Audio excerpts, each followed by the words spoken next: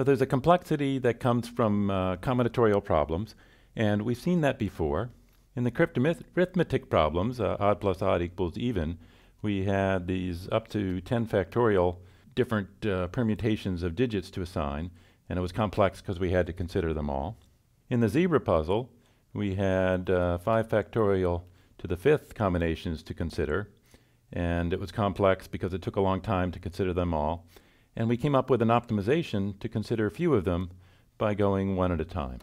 Now for our pouring problem, we know there are 6 actions, 2 empties, 2 fills, and 2 pours, and the glasses are of size 4 and 9, and the goal is 6 ounces.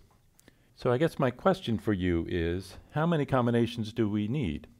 For cryptarithmetic, it was 10 factorial. For zebra, it was 5 factorial to the 5th.